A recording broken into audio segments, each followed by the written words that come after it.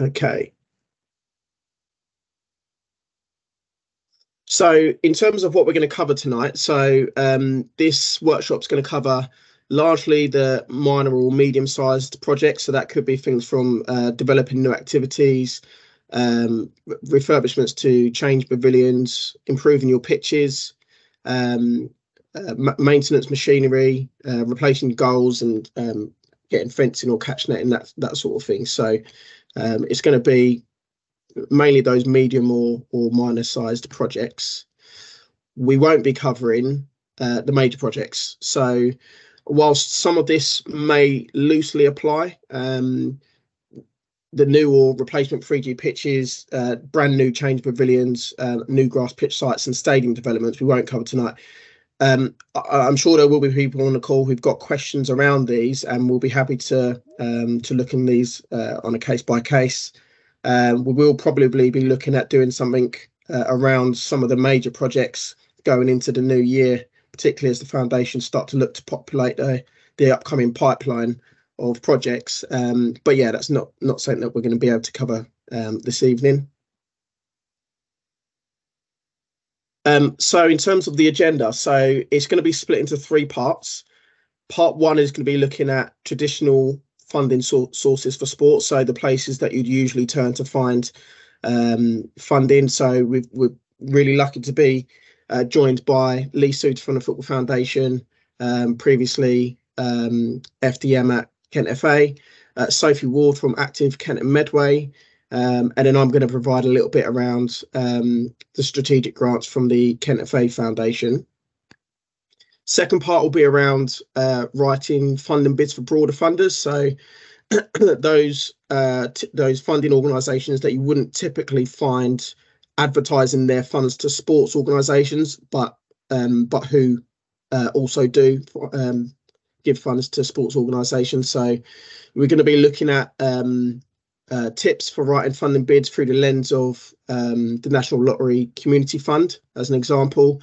And then we've got Bruce Topham from the Kent Community Foundation, who'll be looking at it from a funder's point of view in terms of what they would look to see in an application and what might be available for football clubs to look at. And then part 3 will be looking at pulling together your applicant contribution. So with most funding applications, they'll want to see an application from yourselves as the applicant. So we're looking at how you can possibly pull those funds together. So we'll look at crowdfunding. We'll look at Easyfundraising. So we've got Ben Harper who'll be able to talk a little bit about that. And then we've got Claire Wybury from Kent FA, who's our head of marketing and partnerships, who'll be looking at sponsorship and partnerships. So that's what we've got on the agenda. So we'll try and whiz through as quick as you can, but we'll have some opportunities for questions as we go through as well.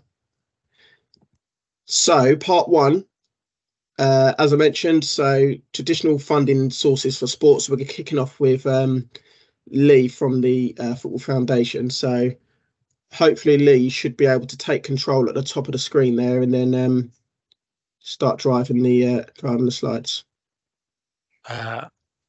Evening, everyone. Aidan, it won't let me take control, so I'll do my best Chris Whitty impression and just say next slide.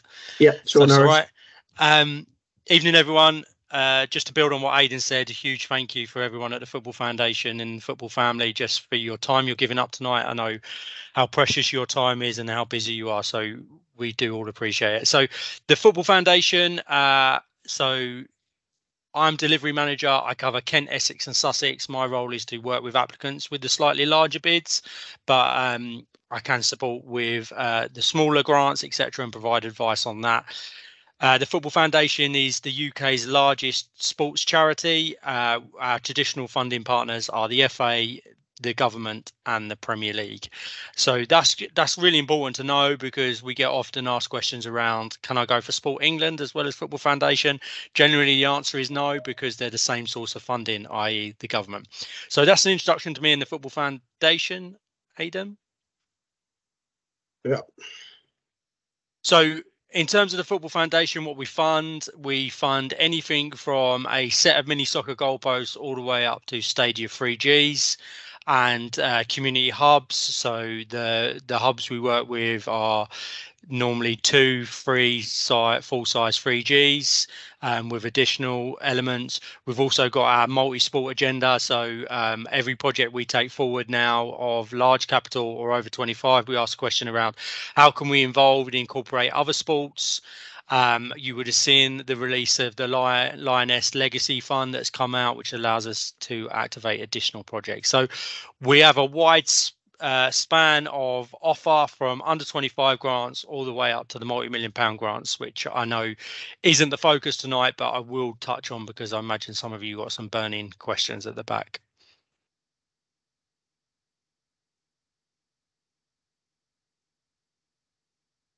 Okay, so I'm just going to briefly run through all the slides, and what I would say is reach out to myself, Aidan, or Jeff at the County FA. Reach out to us with questions, because every football club offer and want and demand is slightly different. So I'll just cover everything very generically, but if you have got any questions specific to your clubs, reach out to us. So the under 25k is a really simple application, to be fair, from the Football Foundation. We've made it as simple as possible. It does cover items such as fencing, goalposts, minor works to changing rooms, pitch maintenance, which is through the grass pitch maintenance scheme, drainage, which could be slightly larger depending on what the recommendations are, machinery such as tractors or additional tools that you need to raise the spec of your pitch, portable floodlights, storage containers, and improvement to playing services. So that may be a mugger, for example, a multi-games surface that you need to improve on, that the fences are damaged or the lighting's damages or the actual surface needs repair, or you want to upgrade from one surface to another. The goalpost one is really easy. I suggest if you ever need any new goalposts or replacing goalposts, you might use of us. It used to be the Football Foundation replacement goalpost scheme. However, we just used to get the same Google image of a rusty goalpost with every application. So we've opened it up to new now. So that application, if you've got an idea of what goalposts you're after and what they cost, that application takes about 3 minutes to do, and you get a decision within 6 weeks. So that's the easy one. What I would say is, where do you start? Is do your research, get on the Football Foundation website, find out what the criteria is. The goalpost one is pretty simple. You just need to find out how much the goalposts are going to cost you and where you're going to get them from, and you get an offer, conditional offer.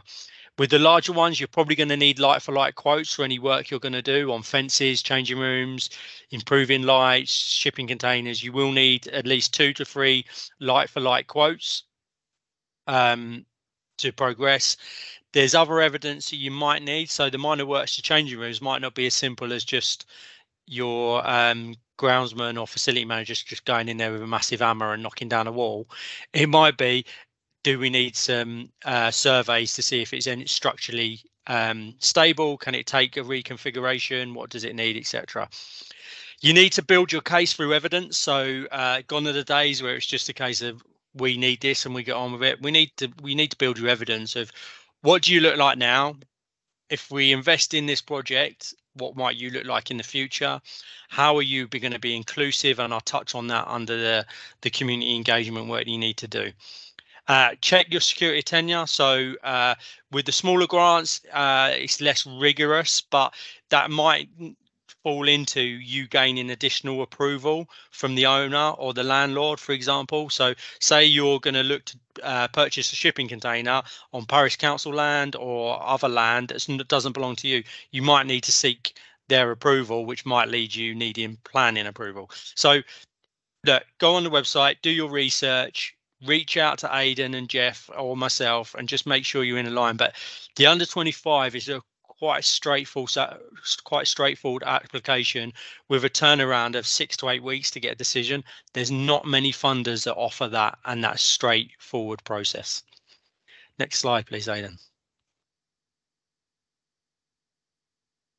I'm really going to touch on this really quick, not as quick as Aidan changing that slide, but I'm going to touch on this really briefly because I know this isn't part of it, but I know if you're involved in the club, you have small stuff that you need to get on with and you have huge dreams that you want to do as well, and you have aspirations. I get it.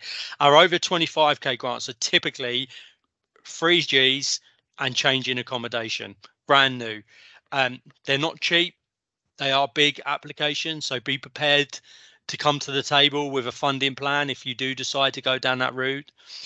You need to the project needs to ideally be strategically identified using the local football facility plan. Aidan's going to send up a follow email with links to your local football facility plan and when you can find it, and the play and pitch strategy, which you can find on your local authority website by just Googling it. They should have that published. Not everyone does. If you can't find it, come to me or Sophie, or introduce herself, and she'll have them somewhere in a cabinet in her house. So the local football facility plan will strategically identify the projects in the area that are priority for investment, and we will use that. The challenge is the local football facility plans are 3 to 4 years now, so they may be out of date. So you need to come to us with an idea of why we should take your project forward rather than one that's been identified in those documents. There's increased expectations on partnership contribution, so we never fund 100%. Typically our larger grants go out between 70 and 77%. We are seeing an increase now because of everything that's going on in the world, and we are trying to mitigate costs now, so you won't see the larger 3Gs that you're probably used to. We're trying to mitigate our environmental commitment as well as reducing cost. Equal access to women and girls is non-negotiable. So that needs to be at the forefront of everything you're considering. So when it comes to changing accommodation, how are you making it inclusive? If it comes to a 3G, gone are the days where Tuesdays and Thursdays are boys and we'll find some room for the girls or women's teams. They need to be front and center now. They need to have equal opportunity. Same for multi-sport as well, and that community engagement along that line. So that's a very whistle-stop tour of that, because I know tonight is not the focus. So do reach out if you have got any questions. So what makes a good project? I've already touched on it. Equal access for women and girls is non-negotiable now. It's one of our KPIs. It's one of our focus. Everything that's going on, there should be no excuses for a growth in this area and providing this access. But it needs to be appropriate access. It needs to be through community engagement, identifying what those users need and how you make the environment correct for them. Strategically identified, so we talked about the local football facilities plan and the PPS, but also about levelling up areas of deprivation. Now, levelling up can be that postcode lottery element. Just because you're not in a levelling up area doesn't mean you might not have profound areas of deprivation. We all do have that. It might be around the corner, it might be a mile away, it might be a ward that's in there. It's about digging deeper and finding out actually what does our area look like. How do we make this a project that involves all of our community and is access for everyone. Strong partnership funding I've already talked about. So reaching out to your local authority, see what 106 money or SEAL money they've got that might be linked to a housing development, but strategically you will need to find that funding. And comprehensive community engagement, which I'll talk about now. So if you're going to work with me on a big project, you're going to get very bored of me saying community engagement. However, it is the golden thread that runs through everything we do now. You need to do thorough and deep community engagement. So you need to challenge what we think we know, dig deeper than the traditional training and match play. Is it how are we going to engage with low socioeconomic groups? The areas of deprivation, how are we going to support people who have got disabilities or long-term health conditions, equal access to women and girls, and everything that incorporates that, as well as multi-sport. So can we dig a little bit deeper? Ensuring the project is inclusive, and it goes away from that non-traditional project that we might see on historic 3Gs and Football Foundation projects. And it is all about building various relationships, and I've done that most recently with a project in Sussex with a football club. Didn't understand community engagement, hadn't done community engagement. 18 months later, they have a program of use for their new Stadia 3G that incorporates everything from underrepresented groups to those sleeping rough, to walking football, to rugby, to women and girls, to a pro club foundation. Everything is on there, and it's fully engaging, as well as neighbouring clubs, so they just haven't looked after their own. There is a community engagement toolkit. I will ask Aidan to share it with you on a link. It's got a community engagement log. So as you start having these conversations, you can use that as your document to write down everything, who you're working with, what the feedback's been, and how you're going to incorporate it into the project, or might not incorporate it into the project because it might not suit it. That document is mandatory with the larger projects, but also it's really good for trustees and committee members to work through that and go, when we talk about inclusive, are we, or are we just making token gestures? Are we doing that deep community engagement? And are we trying to stretch our thinking and making sure we are fully inclusive with no barriers? Okay, happily take any questions. If you feel like you want to unmute and tell me what your name is and where you're from, old school phone in, then feel free to do so. If not, please email me. Could you talk about the process for the application a little bit more? So I couldn't really hear that. I heard the application and more. Yeah, could you just go through how you apply? Is it online? Yeah, so if you just Google Football Foundation apply, or type in apply Football Foundation, it will take you straight to that site. You select the items that you're interested in applying for, and then that will take you to the application. You may or may not need to set up a login depending if you've used it before.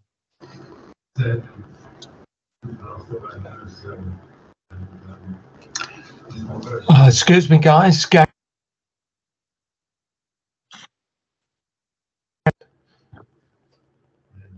Hi, guys. Gary Butcher at Iwade Herons. I think I'm unmuted now, yes? Yeah. Hi, Gary. Hi. Apologies, I missed the first couple of minutes. Aidan, are we going to be able to get a copy of this PowerPoint? Because it'd be lovely to share it with the rest of the committee members so that I can explain it to them. Yeah, not a problem at all. And also I'll share a copy of the recording as well. So if you want to kind of share that with them and they want to watch it back, that's not a problem as well. Okay, great. Thank you for that. I think, Kevin, you got a question? Yeah, Lee, that was really good. Kevin from Swanscombe. How are you doing? We've just good, obviously we work very much with a local school, and the pitch is in absolutely shocking condition. I missed the first couple of minutes, like the last gentleman said. Is there available funding for not only pitch improvement but also the tools to do it? Because obviously that's going to be one of the key things for us. Yeah, absolutely. And we talk about it being an under 25 grant. Actually, I believe you can go up to 50k now with a 75% contribution with the Football Foundation. It needs to be strategically identified, though, Kevin. So they need to do their pitch power assessment. And one of the recommendations needs to be the machinery you're looking, because we use that as the evidence document. So when it comes to pitches, we get lots of people saying we need this tools or we need drainage. We just need to back it up with that evidence. So absolutely. And Aidan is your expert and guiding light on that. Brilliant. Yeah, Thanks, I'll get in touch with you tomorrow on that, Kevin, and we can get that process underway. I'll just do one more, Aidan.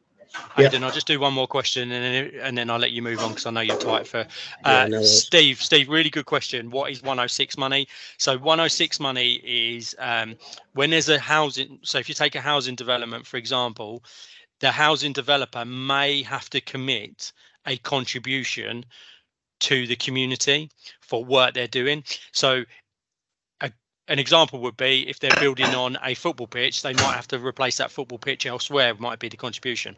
Quite often, the new housing developments are on farming land, for example, but they might have a 106 agreement, which would be to invest in the local infrastructure. So building roads, libraries, anything like that. But also they might have a commitment to open space or sport. Really good follow-up question. How do you know if there is 106 funding, well, your local authority is a really good starting point. So reach out to your local authority. As long as you've got a really good local authority, that helps. All 106 documents should be linked to the planning application of that housing. Now, local authorities can sometimes say they're not black and white. I actually think they are. The 106 documents, when you get a hold of them and read through them, it'll tell you exactly when it's due, how much, and what it's for. So reach out to a local authority if you can. If you've got a contact there, ask that question. Have you got any 106 money, or who is your 106 monitoring officer, and just have a conversation with them about it. Brilliant. Thanks so much for that, Lee. And yeah, no, some really good information there, which hopefully will stimulate some thoughts amongst those that are attending tonight. And yeah, hopefully we'll see a lot more applications coming in to the foundation soon. So thanks so much for that. And yeah, so now we'll move on to the next part, which is Sophie Ward from Active Kent Medway.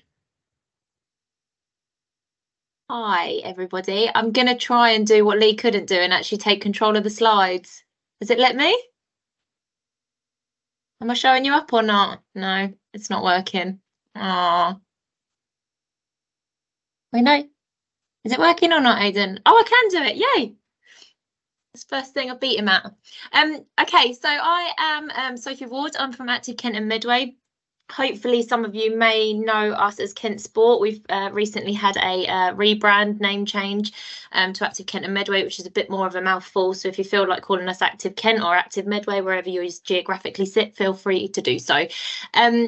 I'm just going to give you a little bit of a whistle-stop tour about some of the grants that we have in-house, because I'm conscious that the agenda allows for a lot of experts in the room from different organisations who will be able to give you a lot more knowledge around funding and application process and things. So I'm just going to give you a little whistle-stop tour.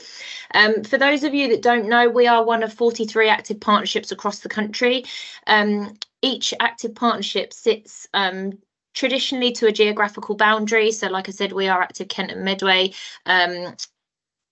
We are part funded by KCC Public Health now and part funded by Sport England. So that's where our money comes from.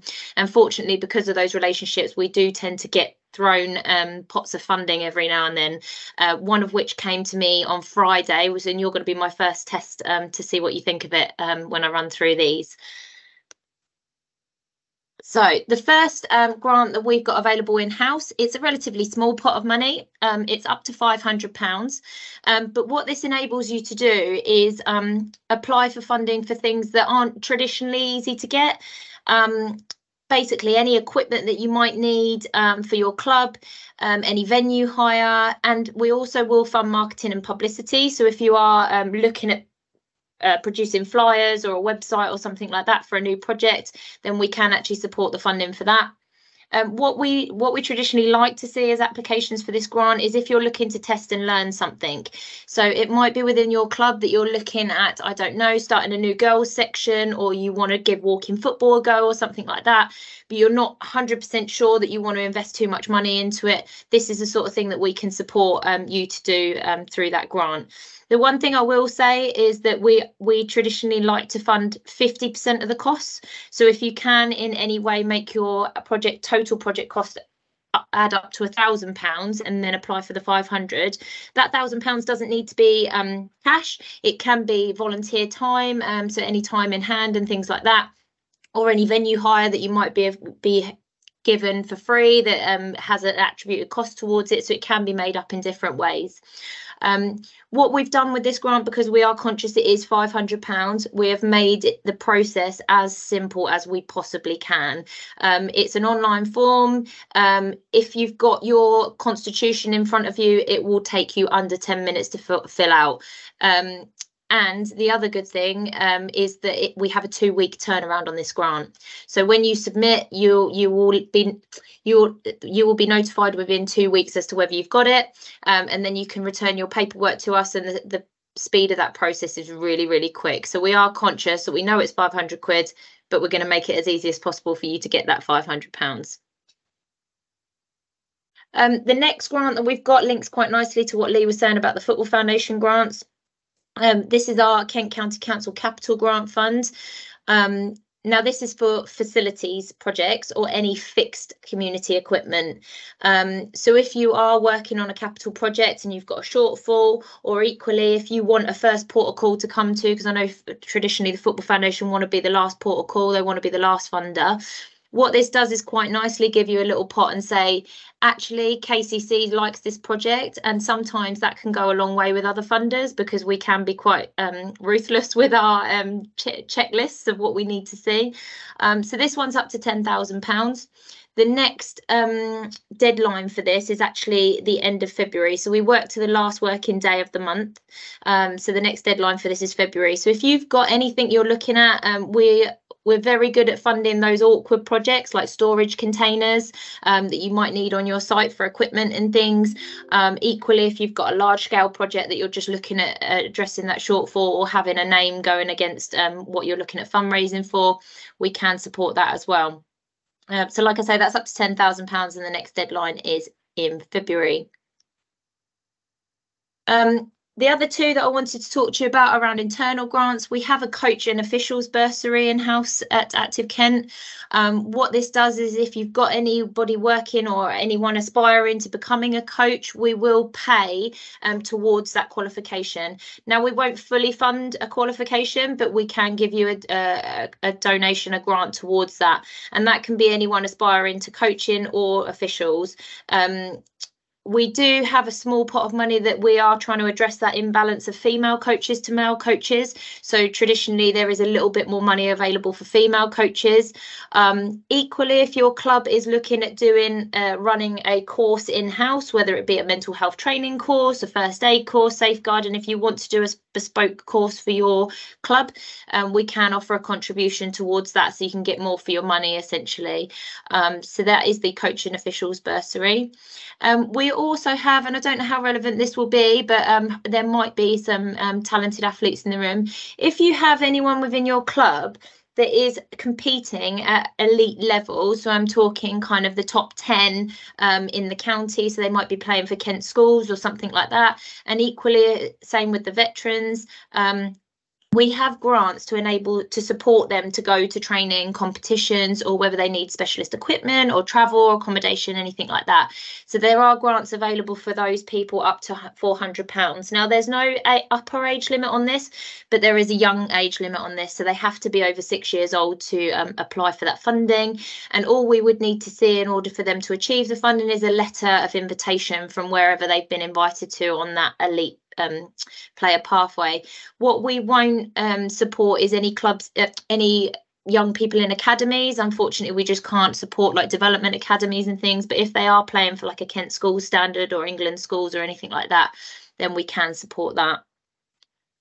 And then finally, this one is hot off the press. Like I said, I just found out about this on Friday. So apologies, Aidan. It's a bit of a, I haven't even told you about this one. So we, like I said, we get left field pots from Sport England and KCC because of where we sit and how we're funded. And this is the latest one. So Sport England recently told us they would like to pilot a multi-sport fund with us in Kent. We've been selected. We're one of 2 across the country, which is very exciting, but also a lot of work.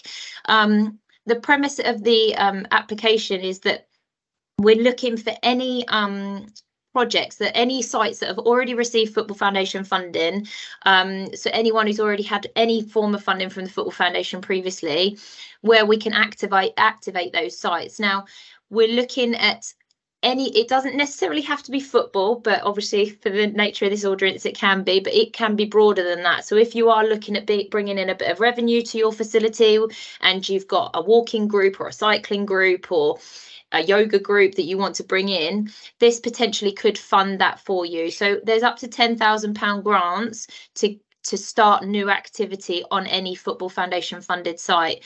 The idea is that those that will take priority will be around the 4 demographics I've listed there. So we're looking at projects that will support people with long-term health conditions, people from culturally diverse communities, disabled people and people from lower socioeconomic groups. So at the moment, this will not be an open pot of funding. We are soliciting applications. So if you think this is something that you could deliver on your site, please let me know. And I'm happy to take a Teams call and we can chat through what the project might look like.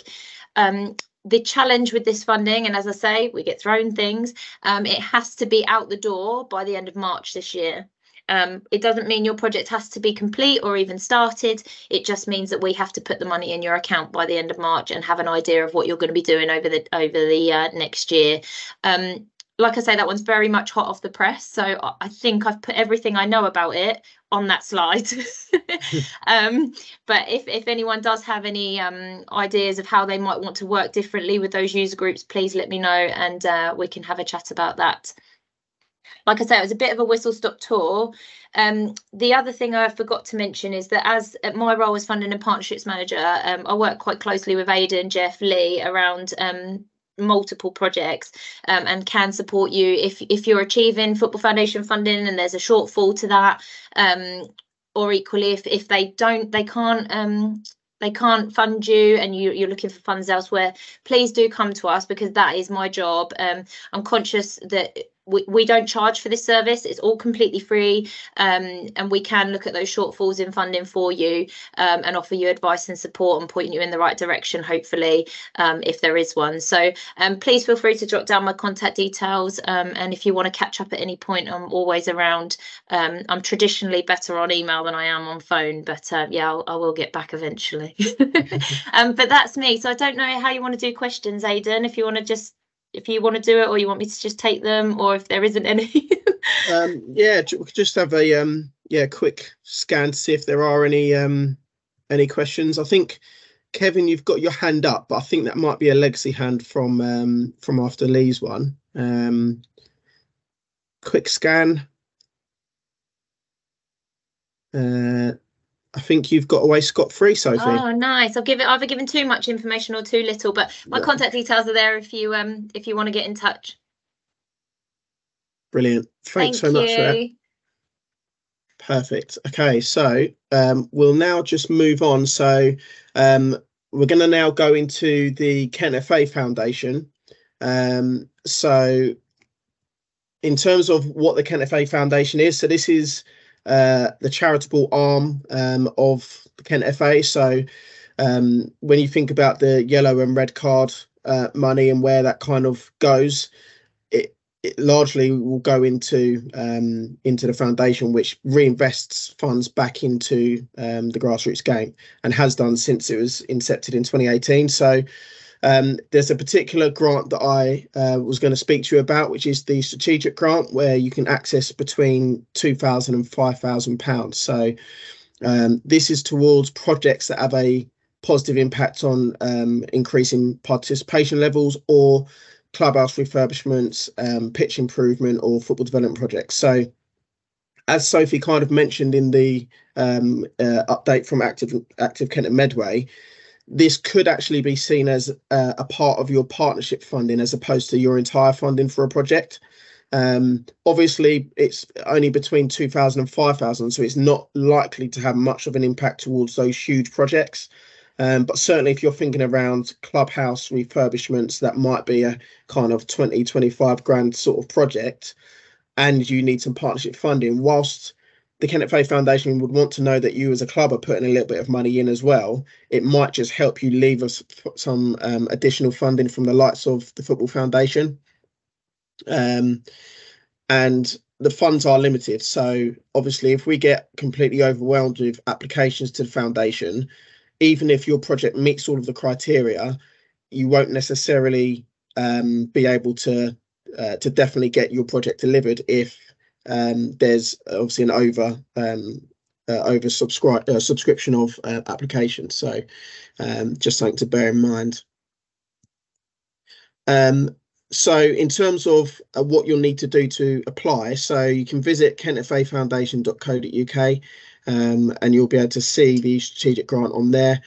The application is relatively straightforward. So on the form, it will ask for a description of the project, any risks that are associated with the project. So by that, we mean, is there any reason why the project might not be delivered if we were to, if the foundation were to award you the funding? a financial plan. So how do you intend to spend the funds that you're requesting, and what does success look like over the next few years? So are you going to see an increase in engagement in a certain area of your club or the entire club? What's it going to help you do that you can't currently do? So as part of that, you'll need to submit a football development plan.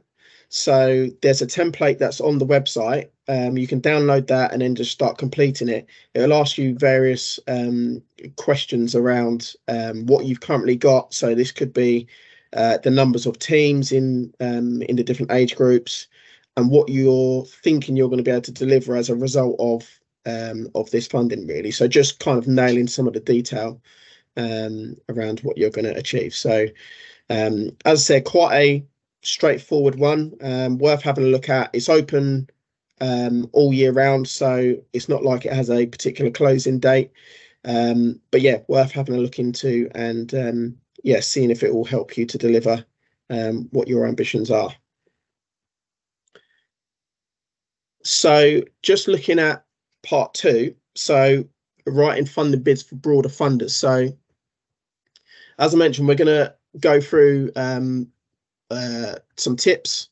So this is around kind of things that you might do for broader funders that you might not need to do for the Football Foundation or Active Kent Medway or Sport England as traditional sport funders. And then we've got Bruce Topham who's going to be speaking to us around the viewpoint of what this type of funder might be looking to see. So the National Lottery Community Fund. So obviously when you're buying your lottery tickets, this is where some of the money goes. So we're going to be looking at this through the lens of one of their programs, which is the National Lottery Awards for All. So they've got funds between £320,000 to support projects over potentially a 2-year period, and that can be to deliver new or existing activity, or to support an organisation to change or adapt to future challenges. So thinking about when the pandemic came along, that would have been a fund that people would have been able to access, referencing that they've had to change their circumstances or something's affected what they were able to deliver previously. So they need some funding to be able to deliver what their ambitions are. So the 4 aspects, and it's worth kind of just noting these. So bringing people together to build strong relationships in and across communities. So with that, you might be thinking around that community engagement piece. So in terms of, your club, the people within your club, but do you know who else is around the club that isn't involved? Have you got a diverse enough offer of activity that engages a broad enough community? Improving the places and spaces that matter to communities.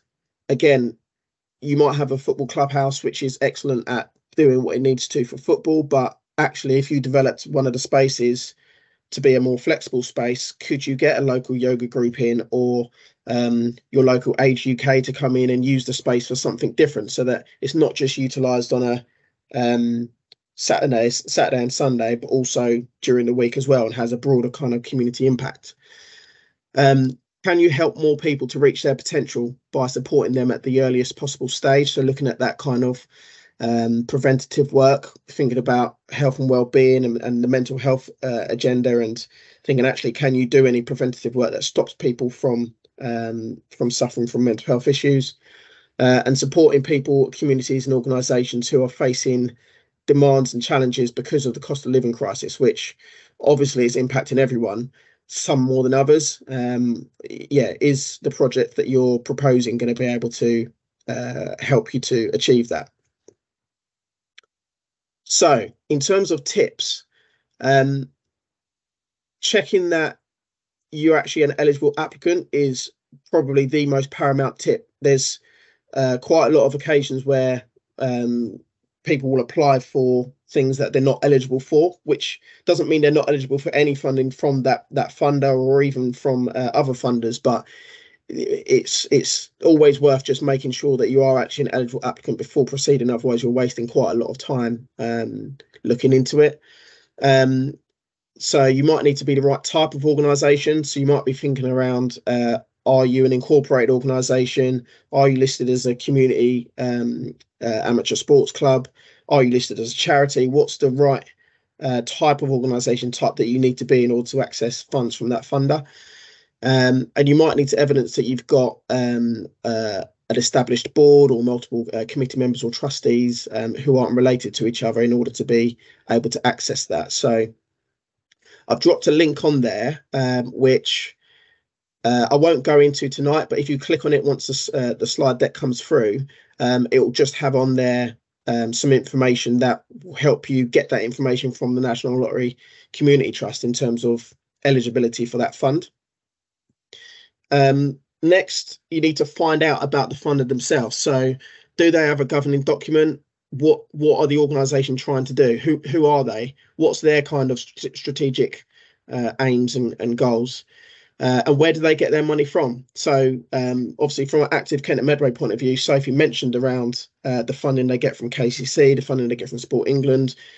You can start having a look beyond active Kent Medway and going, actually, what are Sport England's strategic goals? What are Kent County Council's strategic goals?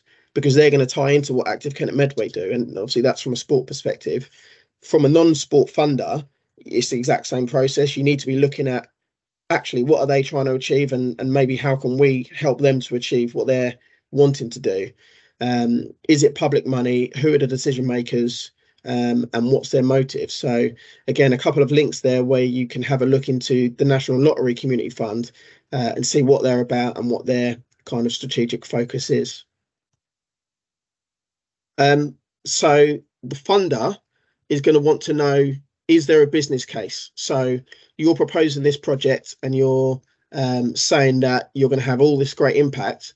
Well, actually, how do they know that what you're saying is actually going to be what you are actually able to deliver? How can you evidence this? So like Lee mentioned with the Football Foundation, community engagement is huge. So can you speak to not only your own community, but the communities around you and those that you don't traditionally engage, and evidence that they've said, oh, actually, if there was this facility or if there was this new program on offer, we would come and engage in it. Really, what a lot of funders are keen to see is co-design, which is where you're not designing the project before you've spoken to the community that you're potentially going to engage, and you actually get them as part of the design process, and then you use what they've said to design what the program or project looks like, and then you kind of submit your application for funding towards it. So you might be looking at doing surveys or focus groups, letters of support from neighbouring organisations, or just inquiries that you've had through prior. Like, have you got an existing waiting list of people that are wanting to engage with your club? They're also going to want to know, as a funder, about you. So not you as the individual, but you, your organisation. So who you are, where you are. They're going to want to know a bit of demographic information. So Lee mentioned previously around levelling up areas of multiple deprivation. So if you are in an area or you're near to an area that's high on that list of IMD, put that in, because that's going to be really beneficial for the funder to see, because they're wanting to give their money to those that need it most. So if you can articulate, actually, we've spoken to this community, they're based in this ward, which is a really deprived area. They don't have access to X, Y, and Z. What we're proposing is going to give Z, and you've really told that story. Obviously, it's always good to give that primary data as well around you as an organisation, what you currently do, but certainly adding in and layering in that secondary information around like kind of the external context around you will be something that will be really important for funders to see. They're also going to want to see how the project's going to make a difference. So now that you've done that community engagement, you've kind of laid in what the kind of situation is in terms of the demographic that you're within. They're going to want to see, actually, once this project's delivered, what's the outcome's going to look like. And it's really important, particularly as football clubs, that you think beyond sport for sport's sake. We all know the massive impact that you're going to have as clubs on the football outcomes. Kids playing football, adults playing football, the older generation playing football, women playing football, whoever it is that's engaging in the game. We know that it's a really good game. They're going to enjoy it. There's going to be great benefits from them doing that. But is there anything more that you can kind of say that's going to be there in terms of outcomes? So remember, these are funders who aren't sport focused, so they're going to want to see other outcomes too. And are you able to reach new participants and audiences who can't currently access you as well? As I mentioned, they're going to want to give their funds to those who need it most. So yeah, as I said, there needs to be something unique about your project that makes a funder go, we have to give the money here. There's so many clubs, football clubs, sports clubs, who will apply for funding and say, we can get more kids playing football or playing sport, which is great. But what makes it unique and different from the hundreds and thousands of other clubs who will be asking for the same money and saying the same kind of thing? So again, I've dropped another link in there, which will kind of give you a bit of an insight into what the National Lottery Community Funds think they kind of would want to see in terms of a project that really does make a difference. It's really key to develop partnerships. So funders absolutely love projects with multiple partners because it looks more sustainable. It shows great commitment. It shows that you've done wider community engagement. It ticks huge boxes. So in terms of who you're thinking in terms of partnerships, it doesn't necessarily need to be the most obvious. So I know schools will be quite a relatively obvious partner to work with. They've got kids who may be potential players within your club. But can you also think outside your obvious network? So thinking about a local yoga group, as I mentioned before, that might come and use your clubhouse if you're doing a clubhouse development and you're creating a space that can be used as a place for people to get their food and coffee and stuff like that. But can it also be used for the local Age UK group to come and use and do some kind of activity in there as well, so that it's used kind of beyond just, as I said, a Saturday or a Sunday. And then with those partnerships, can you get letters of support to upload if possible? You'll need to check with the on the application forms to see if it will allow you to upload additional documentation. Otherwise, getting those might not be so worthwhile. But even if you can include quotes of what, I don't know, the someone senior within that organisation has said in terms of their support for the project, that will also carry a lot of weight. And then sustainability is really critical. So funders aren't going to fund you forever. So then they're going to need to see a plan of how you plan to continue the activity or to deliver the facility and keep running the facility beyond the point at which they are funding it. So you're going to need to ask yourself if the project that you're proposing is going to be able to generate enough income to help it sustain itself. And it's 100% worth looking at how you can generate that income, not relying on external funding, because whilst you might end up using another external funder to help you at the end of a funding period, there's no guarantee that there will be funding there. So you need to be kind of trying to build in that sustainability right from the start. And then when you've planned your spend, it's just worth double checking that it's in line with the funder. You might need to move figures around a little bit. So if there's you've worked out what the project is, what you need to spend on the project, you might just need to shift monies around a little bit to go, actually, the funder's saying they won't fund this. So what can we do in terms of where our own contributions going in order to maybe we're going to fund, if they're saying, right, we're not going to fund coaching staff, but we want coaching staff as part of our program. Actually, maybe our contribution is going to be towards the coaching staff, and then the funder will be able to pay for the other elements, for example. So it's just worth checking what those are.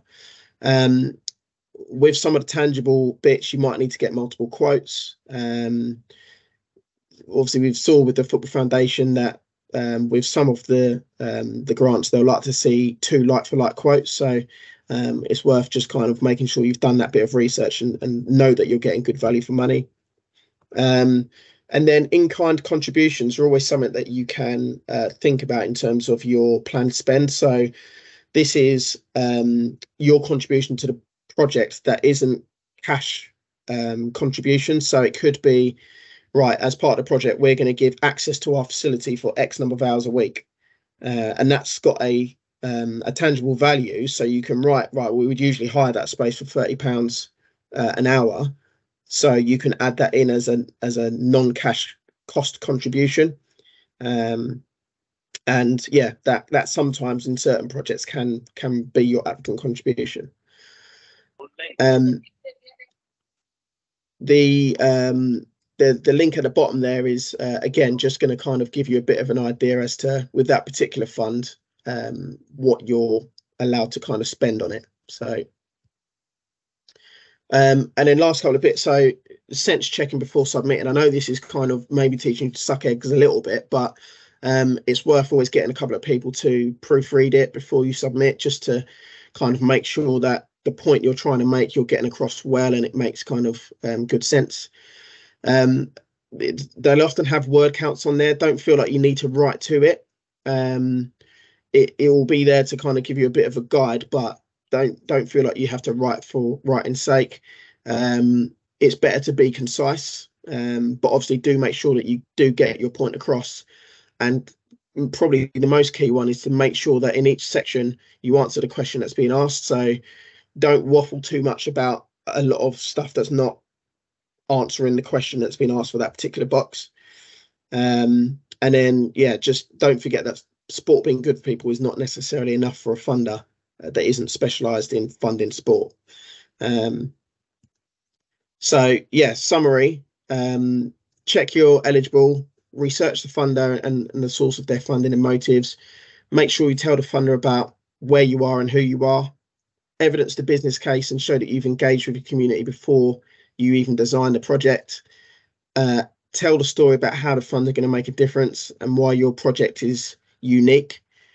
And then make sure you develop that strategic partnership that will help you deliver a project, and that you've planned the spend. You've ensured that you've factored in sustainability and how that project can continue to deliver the outcomes beyond the funding. And then when you're ready to submit, just make sure you've proofread it and got someone else to kind of sense check it just before you kind of go through, really. So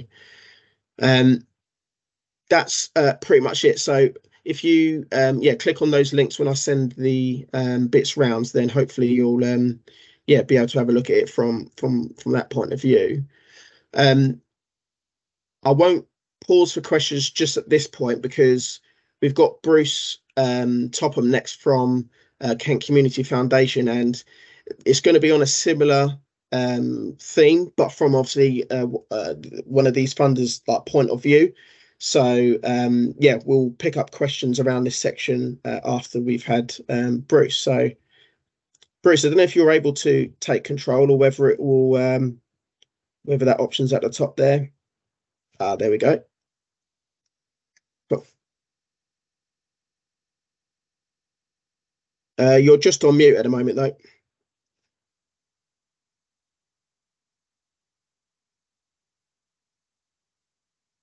I'm back. Is that all right? Can you hear me, Aidan? Yeah, perfect. Lovely. Thank you. And thank you for the for the invitation. And I sat here the last 5 minutes of your presentation. You were just pretty much saying what I was in mine. So there's a fair amount of crossover.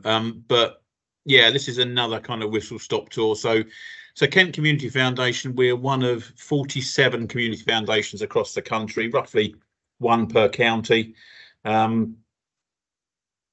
The area that we cover, because I was looking up Kent FA's sort of coverage. So we cover the 12 districts of Kent as defined by KCC and also Medway. So if you are in Bromley, Orpington, that kind of way, that's not somewhere that we can fund. The good news is there is London Community Foundation, which will be able to look at potential applications in terms of that. So we've been around 20 or so years. We are privately funded, so we have either organisations, we have individuals, families who have either inherited, made their money in the county or whatever, want to put something back into that particular space that they've been successful. And we manage about 100 different funds across the county. Some of them are based on purpose. For example, say we've got funds that concentrate on children, young people, which would cut across an awful lot of football organisations, football clubs. And we've got a number of geographical ones. So, for example, say we have a fund with Port of Dover. So if the Dover area, you would have a strong chance of funding in terms of an application to them. We do have one fund within Ashford district, which is Ashford Leisure Trust, and that specifically focuses on the encouragement of physical activity for young people, and they do grants up to £10,000. So there's quite a wide range of offer that we've got. And as I said, I suppose that if anyone's got any questions, then please do pick up with me separately in terms of that, because there's quite a wide range of funds across the space that we operate within. So no, that wasn't it. Thought it was going too well.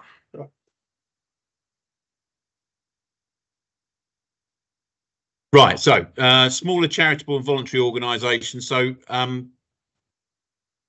thank you, Aidan. Sporting groups, football clubs, it's one example of some of the types that we fund.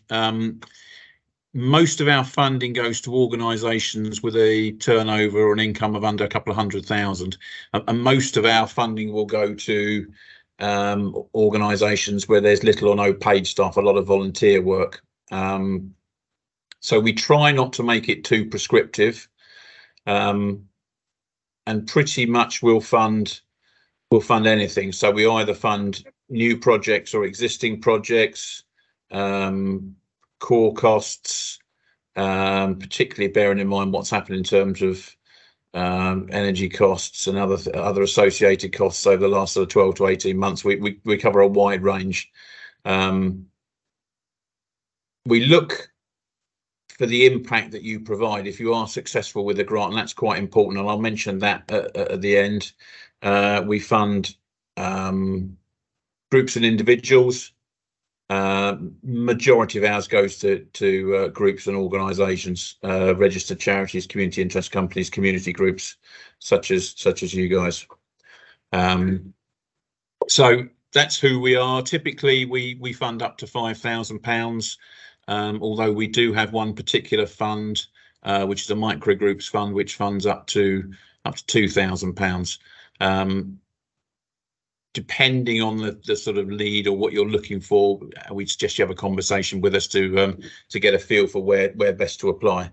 And I was trying to think back because I've been out to see various groups and organisations, football clubs, and I'm just thinking in terms of types of things that I know we funded. New equipment, and that's complete kits, balls, goalposts, all things like that, nets, qualifications for coaching, first aid training, volunteer costs, even a couple of defibrillators as well. So there's quite a wide range and scope of things that we would consider in terms of the funding. But from our perspective, then just thinking about some of the potential things that we could look at in terms of things that we would look for as a grant funder. I think, say, Aidan's crossed on an awful lot of those anyway, but the first thing we look at is put yourself in the eye of the funder, if you like.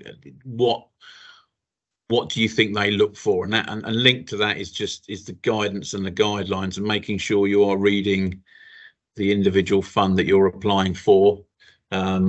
Just make sure that what you're applying for you actually qualify for. That's really important, particularly because you know, most of that's, well, pretty much all that is done by volunteers and not by paid employees. So it's your time. Your time is precious. You're already giving up an awful lot of your own time in the support of your respective clubs. So it's just making sure that you're reading the guidelines and the guidance notes.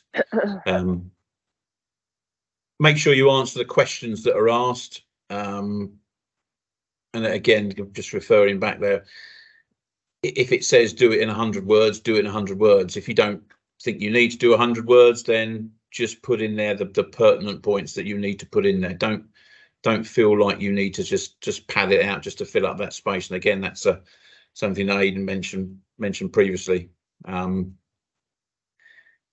Keep it nice and simple. Keep it local. I think that's important. So we talked about in previous presentations about the indices of multiple deprivations, or the IMDs. So again, we will look at things like that, and we will look at where that particular activity is taking place. And if you are seeking to make a point using perhaps county-wide statistics, that might be a different point of view to a particular ward or an area within Kent. There might be a different point of view there. So keep it local, because that makes it nice and relevant. If you've been operating as a club for a while, then again, you'll be able to evidence who you are and what you've done, and also, you know, how many teams you're running, who you're running, how many girls or women's teams you've got, and all of that again fits in that. So for us, it's very much about making sure that we're providing an opportunity to allow people to do something they wouldn't be able to get a chance to do. And that's really important in terms of making sure that we've got those things set up for clubs to be able to do that. We ask you not to shoehorn in extras. So if you've got, we talked about an application that would go up to £5,000. If you've got £2,500, you think that's okay, that's, what else do I need to get it up to that figure? Don't feel obliged to put that sort of information in there. Again, it starts to dilute the message that you're getting across if you're trying to add in things there. And we don't want to go through sort of picking out things and saying, well, we can't really do this or can't do that. We ask for a reference, so choose whoever's doing your reference with care. It needs to be someone who's relevant and linked to the organisation or the club, but not personally involved. So it could be a parent or something like that, but someone who's going to have a perception of that and be able to just explain succinctly who you are and what you do. And get, before you're submitting an application, I would get someone you trust to be able to read that application, and that's really quite important. So for us as a funder, we don't critique an application and mark it in an exam style, and if it's missing something, we're not just going to automatically reject it. Some funders do, and that's partly based on the fact that the volume of applications that they receive, they'll have to do an initial sift, and the first ones they'll take out were the ones where not everything is complete, or things are missing, or not everything's been filled out. We don't necessarily work like that, because it's recognizing that much of this is done by volunteers, and you don't need to be penalized for something like that. But if you've got someone you know and trust that is not going to just say, yeah, looks fantastic, we want them to give their honest opinion, and if they can't quite understand what you've written, they can tell you that. There's a tremendous amount of, or we see a tremendous amount of volunteers and people working their socks off in the space that we work in. And if you talk to someone about a project or a plan, chances are they'll be able to explain it really succinctly and really, really clearly. But getting that information down onto an application form, and in a limited number of words, sometimes doesn't always work. So again, once an application is submitted to us, I think for us, it's the key is just drawing that information out of the individuals. and once you've got there, and we mentioned, I think, a couple of applications that we've got. So one we've got as an example is a micro groups fund, and typically that will fund up to £2,000, and you'll get a response in 4 to 6 weeks. If you are successful, for example, on that, and you come back and say, and you provide your impact, that's important. Ultimately, what we do is we look to build up a relationship with an organisation over a period of time. We were formed, I think, in 2001. There's 4 or 5 organisations that received funding in that year that are still getting funding from us. So ultimately, the aim is to build that relationship with a group. But if you are providing the feedback, and we support you with the way in which you provide that feedback or that impact, we then will turn that into a report to go back to our funders. And if the impact's good and it's significant, the chances are they then look to fund again. So it's about also having a relationship potentially with a funder. And it allows you then also to showcase what you've done, and then use the information that you've brought together in that impact report, and then potentially take that somewhere else for funding as well. So it's important that we just, you're following that process through and getting that impact back at the right time as well. Just one caveat, which when this was booked wasn't officially confirmed, but we have just for the moment decided to take on a new IT system. So as a consequence, our grant making is temporarily shut until the new year, for us to put a new IT system in, and the ultimate aim for that is to make applying as easy as possible in terms of supporting documents and everything and things like that as well. But timing, as they say, is perfect, I think, in terms of that. But we're happy to come out and see projects in action, or see the space in which you are, because that's important for us. Because when that's done, we're talking then to a funder. We're saying, look, we know this group because we've been to see them. We can see what they're doing. We can see what they're planning. Here's a bit more detail in addition to the application. So it adds a bit of context for us. We are always happy to pick up via phone or email in terms of any conversations around the application, for further information, or just to check things in terms of accounts and signatories and all things like that. So again, we look for that active encouragement to work together to get you in a successful application. We are probably around 60% of applications to us are successful, which is slightly below some of the lottery ones, but above a lot of other funders as well. So particularly if you're doing volunteer fundraising, the key is knowing where to look for, which will give you the greatest chance of success. I think that's important as well. But as I said, we actively encourage organisations and groups to talk to us, and if there's any questions, we're happy to pick up around the process, timescales, and ultimately other funders elsewhere that may be interested, aside from the ones obviously tonight, but other funders that may be interested in supporting the type of project that you're coming to us with. Sorry, problems with my moving of the slides there on that one, but the presentation is available for Aidan then to send out, and right at the end, the last page, you've got my contact details on there as well. So like I said, if anyone wants to catch up further, wants to have a conversation, more than happy to speak to anyone, either on Teams or face to face. Brilliant. Thanks very much for that, Bruce. No problem. Thank you.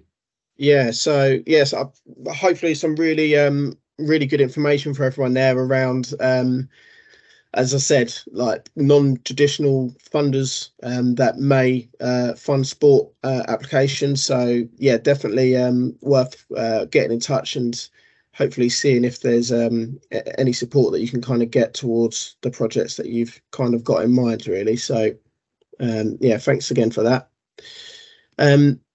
So just into part 3 now. So as I mentioned, we'll start with a little bit on crowdfunder and easy fundraising, and then looking at sponsorship and how you can kind of pull that money together to, if you are needing to provide an applicant contribution, how you can kind of do that. So yeah, we'll just kick off with crowdfunder. So I'll play a short video, which hopefully for those who've not come across crowdfunder or crowdfunding before, will help to fill a bit of a gap.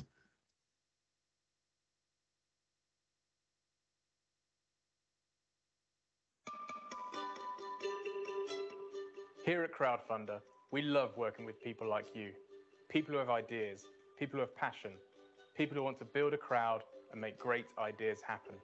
Crowdfunder will help you raise the money for your great idea from the community around you. We've helped thousands of people raise funds all over the UK. We believe the UK needs more great ideas like yours, so we'd like to help you start your very own crowdfunding journey. So how does it work? Firstly, you need to add your idea to our website. It could be for a startup business, a social enterprise, a charity, or your very own individual project. We don't mind what type of entity you are. All we ask is that your project benefits the community around you. Crowdfunder is a rewards-based platform. When people pledge money, you give them back a reward. This could be anything from an item or service to a special one-off experience. You set the target amount that you want to raise and the time period your campaign will run for. You can also ask for people's time and skills, and we advise you make a video to really get your passion across. So your project goes live and you need to spread the word. Tell your friends, your family, your colleagues, your enemies, the postman, pets, everyone. If they love your idea, then they will pledge. And even more than that, they'll spread the word further. Funding on Crowdfunder is all or nothing. When your project finishes, if you've passed your funding target, you'll receive the money straight into your account. The best thing about Crowdfunder is the ability to create a sense of community and raise funds at the same time. Your backers become your customers. Remember, we're here to help you every step of the way. Together, we can crowdfund the future.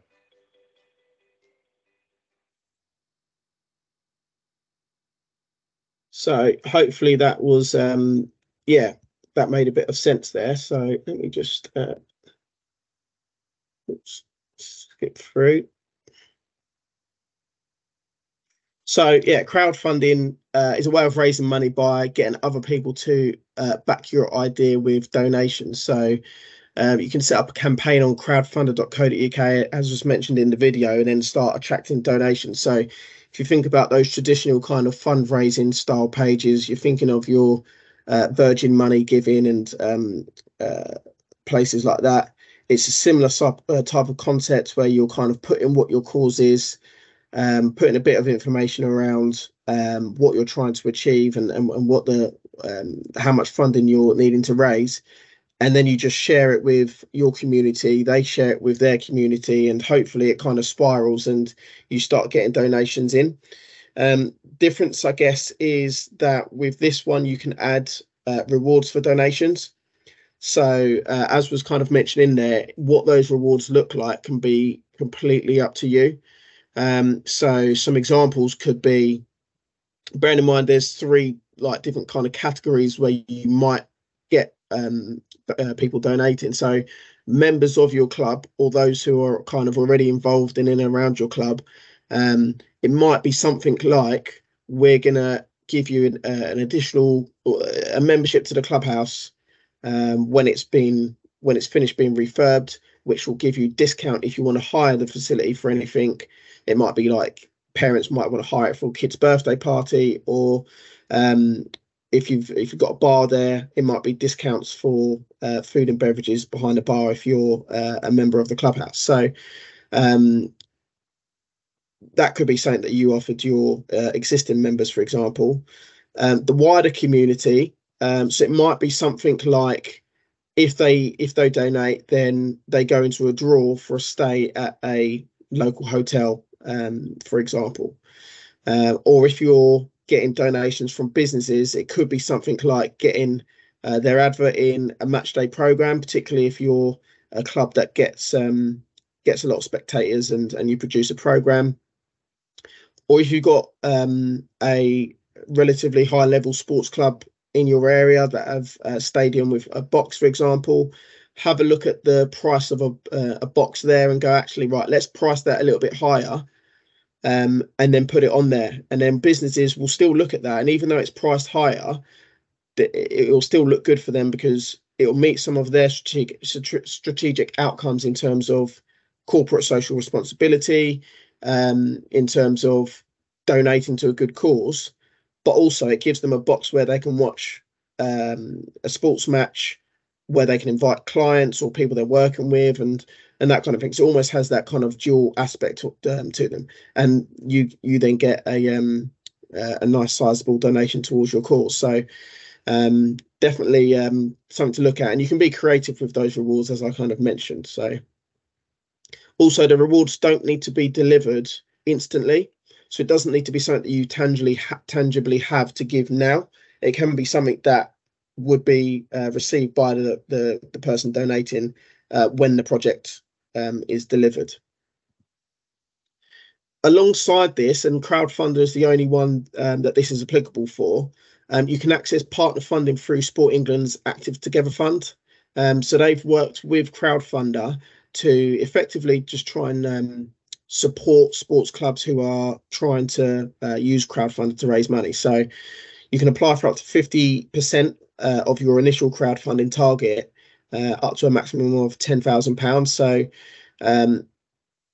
the two conditions that you kind of need to have in place are that in order to receive that that bump up, you need to have raised 25% of your initial target already, and you need to have had a minimum number of people who've donated. So you couldn't have one person, for example, who's put a huge lump in to then activate that Sport England top up. You need a certain number of people to have backed it. So you can see with the example at the bottom there, if it was the maximum target of £20,000, so you might be going, oh, we're going to spend 20 grand on doing something to our clubhouse.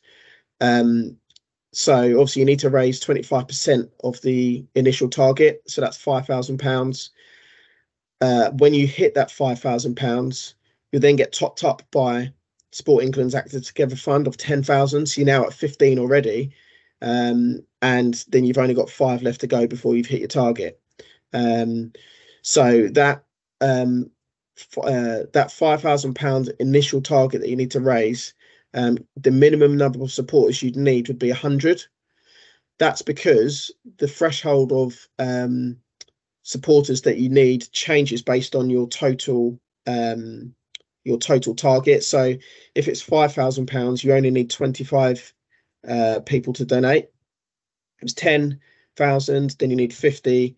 If it's 15,000, you need 75, or if it's anything above 15,000, you need 100 people to donate towards your initial target. So fairly straightforward, hopefully, and yeah, it's a great way of building up some extra funds. And I've just got another quick video here, and this is actually a football club and how they utilised Crowdfunder and the Active Together Fund to develop themselves as a club. UK Football Club is about 110-year-old. It's Grassroots. The place was a mess. The roof had fallen down. Whoops. COVID had hit. We're going to run out of money before we get this work done. You know, we were in significant debt. We really wanted the club to be a safe place, but a place that is growing. I think for a football club to survive, it has to think differently. We're working really, really hard to try and bring a different buzz to a football club. One that provided great hospitality, and what I mean by that is great facilities, for our players, but also great facilities for our spectators. What we really want to try and do is not just stand still and really work on trying to involve the local community. Any spare time I've got, I come over here to help the guys at UKAFC. We want everybody to use this as like the social hub of the community. And that's the most important thing for us. We're a new, fresh thinking committee, and that allowed us all to make a decision together. And the decision was to reach out to Crowdfunder. I'm Murray Toms, and I'm part of the football team at Crowdfunder. Crowdfunder brings people together around things that matter, and in communities around the UK, football matters. I've been down to the Crowdfunder headquarters before. It was a no-brainer, really. We needed funding, and we'd seen plenty of successful campaigns. What's happened here is absolutely fantastic. They set out to achieve a relatively modest total, but they drove some real momentum into what they're doing, and the fans really got behind them. It also gave us a lot of encouragement to think about really, what we could do differently to develop a crowdfunding campaign that pulled everybody together. It's more than just giving. It's about behavioural change. It's about developing new digital skills and building a more sustainable future for the game. It drives meaningful fan engagement, but when supporters are invested financially and emotionally in what you're doing, it creates a really powerful bond with the community. And that caught the eye of Sport England, who pledged £4,000 of their own, and that's made a really big difference to the club. We've got aspirations to build upon our objectives, to be able to give some great facilities for our players. We want to look at our grandstand, and that kind of mindset never existed in this club. It's amazing, really, the help we've received from Sport England and crowdfunding. The impact of the £4,000 pledge to our campaign has really set a buzz around the whole community. It's really, really appreciated for a club of this size. But that's gave us some real edge to think about what can we actually do next. So hopefully that's whet your appetite a little bit and just giving you a bit of an insight into what can be achieved with Crowdfunder. So and obviously that Sport England top up as well. So definitely one to be having a look at. Next we'll be looking at Easyfundraising. So we were due to have Ben Harper with us tonight from Easyfundraising, but it's actually his anniversary. So I think for the sake of his marriage and making sure that he manages to get another year over the line, he decided to pre-record something with us. So I'll just play this quickly for you now. I'm just going to check to make sure that the sound is coming through effectively. Could everyone hear those last couple of videos okay? Is that a no? I've got some nods and some. It was a bit faint, Aidan. Was it a bit faint? Was it? Okay. Yeah. Let's see if I can do something about the volume. Okay. Right. Fingers crossed. Should be fine for the next one. So, yeah, very well. Thank you. Very well. Thanks very much for giving up your time. I know it's obviously the night of the funding is your anniversary. So yeah, many congratulations for that. But yeah, thanks for taking the time to obviously deliver this for us. So yeah, I'll hand over to you to give us a bit of an insight into Easyfundraising. Amazing. Yeah, thank you. Yeah, I thought if I joined you on my anniversary, my wedding anniversary, it might be pain worse than death for me for that one. So no, thanks for the chance to join you guys virtually and obviously have a bit of time in your session. I'm just going to very quickly take you through Easyfundraising, which is a fundraising solution for your club or team. Obviously, there's no chance to ask questions and things during this. I've shared my email address at the end of the slides. So if you feel like you've got any questions or you want a bit of additional support or you've tried Easyfundraising and you want to make the most of it, and you'd like a bit of additional support for that, please just drop me an email. More than happy to offer a bit of extra support. We're here to help. So Easyfundraising is an online fundraising platform, and it works with your online shopping. So through our app, through our donation reminder, and through our online shopping platform, you can visit us, do your online shopping, and that raises cash back for your club. We've been going for over 16 years. I've not been here for 16, around 4 years for me at Easyfundraising. I've seen a load of clubs do really, really well in that time.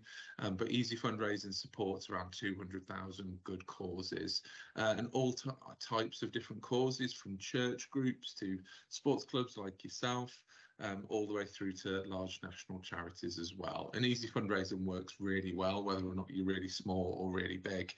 It's kind of one size fits all for success with Easyfundraising. By the time you guys see this, we will have ticked over to £50 million raised. We've just hit that, so we'll be announcing that on the 5th of December.